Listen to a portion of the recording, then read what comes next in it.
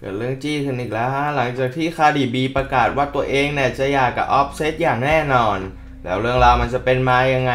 ก่อนที่จะไปติดตามกันวันศุกร์ที่ 22 ธันวาคมนี้เรามีนัดกันกับงานแก๊งเวทที่เราจะจัดอีเวนท์ที่ได้รับเกียรติจาก Tarvethz วันมิลแล้วก็ยังบ้องงานน่ะจะจัดที่ดีคอมมูนทองหล่อส่วนใครที่สนใจจะซื้อบัตรร่วมงานในราคาเพียง300 บาทก็ติดต่อมาได้ที่ facebook/warpgang.com ได้เลยว่าแล้วเราก็ไปเติมพลังกันก่อนดีกว่า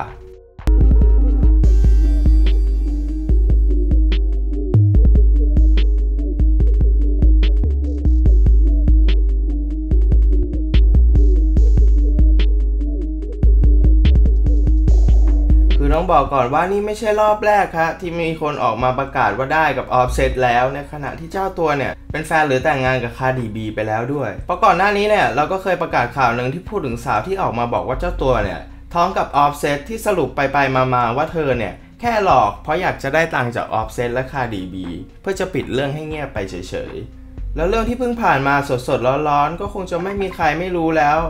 เพราะว่าคาร์ดิบีของเราได้ออกมาประกาศว่าเธอเนี่ยไม่ไหวแล้วและพร้อมที่จะหย่ากับออฟเซตเธอยังบอกอีกว่าทั้งสองเนี่ยยังรักและเป็นเพื่อนที่ดีกันจริงๆนะแล้วเขาเนี่ยก็เป็นพ่อของลูกที่เธอเนี่ยมีอะไรก็จะไปปรึกษาได้ตลอดแต่ก็อย่างที่เห็นว่ามันไปกันไม่ได้แล้วมันก็เป็นอย่างนี้มาสักพักแล้ว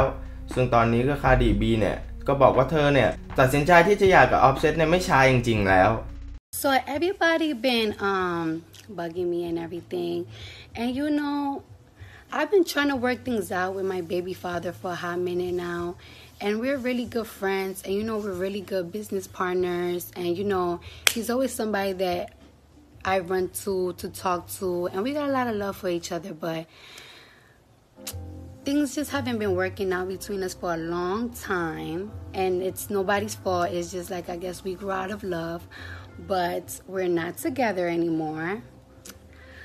I don't know, it might take time to get a divorce and I'm gonna always have a lot of love for him because he is my daughter's father and yeah ซึ่งถ้าดูจากสีหน้าและคำพูดที่ออกมาในไลฟ์ IG ครั้งนี้คาร์ดิบีเนี่ยเปลี่ยนไปเลยฮะจากปกติที่เธอจะผงผางปงตอนนี้หน้าเธอดูปลงมากกว่าซึ่งก็น่าจะทำให้เห็นว่าคาร์ดิบีน่าจะจริงจังกับเรื่องนี้เนี่ยไม่มากก็น้อยซึ่งถ้าใครสงสัยว่าเรื่องนี้เนี่ยมันเกิดมาจากอะไรคือเรื่องทั้งหมดเนี่ยเริ่มมาจากที่คืนนึงฮะมีสาว2คนโพสต์รูปว่าพวกเธอเนี่ยกำลังจะจัดการภารกิจกับออฟเซตซึ่งก็แน่นอนถ้าถามผมเนี่ยผมก็คิดว่าออฟเซตน่าจะจัดการไปแล้วซึ่งในเหตุการณ์เนี่ยมีผู้หญิง2คนแล้วก็ออฟเซตแค่คนเดียวฮะ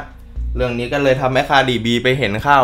แล้วก็นั่นแหละฮะใครจะไปยอมได้เพราะนี่ก็ครั้งที่เท่าไหร่เราก็ไม่รู้พร้อมทั้งครั้งนี้เนี่ยออฟเซตยังมีลูกกับคาร์ดิบีอีกแล้วด้วยซึ่งหลังจากเรื่องราวทั้งหมดเกิดขึ้นก็เหมือนกับว่า2คนเนี่ยจะเลิกยุ่งกันไม่ได้สักอาทิตย์2อาทิตย์แล้วก็ไม่ได้ติดต่ออะไรกันเลยพร้อมทั้งออฟเซตยังออกมาควรคางบอกว่าเหตุผลที่มันพังและเขาคิดว่า2คนเนี่ยไม่น่าจะกลับมาดีกันได้เพราะว่าพวกแฟนคลับที่แม่งชอบยั่วยุให้คาร์ดิบีแล้วก็สื่อต่างๆที่ทำให้2คนเนี่ยเกลียดกันนอกจากนั้นหลังจากเรื่องนี้เกิดขึ้นแล้วเนี่ยเมื่อ2วันที่ผ่านมาก็มีผู้หญิงอีกคนนึงฮะออกมาบอกว่าในเวลาที่ผ่านมาเนี่ยเธอกับออฟเซตก็เคยมีอะไรกันอยู่ช่วงนึงเหมือนกันในขณะที่คาร์ดิบีกับออฟเซตเนี่ยเป็นแฟนกันแล้วนะเพราะฉะนั้นเนี่ยเราก็ไม่แน่ใจแล้วเหมือนกันว่าเรื่องนี้มันเป็นกันที่สันดานออฟเซตหรือว่าแฟนคลับกันแน่วะ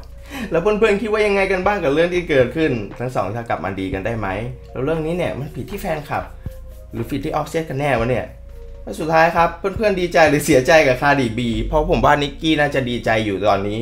ยังไงก่อนจะลากันอย่าลืมไปซื้อบัตรด้วยนะฮะถ้าใครสนใจมีทั้งวันมีTarvethzยังบ้องเด็ดๆทั้งนั้นซึ่งถ้าโชว์ผ่านไปด้วยดีได้เรื่อยๆผมสัญญาว่าจะพาศิลปินเมืองนอกอย่างพวกSuicide Boyหรือบนแต่ก็คงจะใช้เวลาสักปี2ปีอะไรเงี้ยฮะก็ต้องเก็บตังค์กันไปเรื่อยๆแต่ก็ต้องดูก่อนว่างานนี้ดีหรือไม่ดีเนาะอย่างวันนี้ก็ต้องลาไปก่อนฮะไว้เจอกันแกงPeace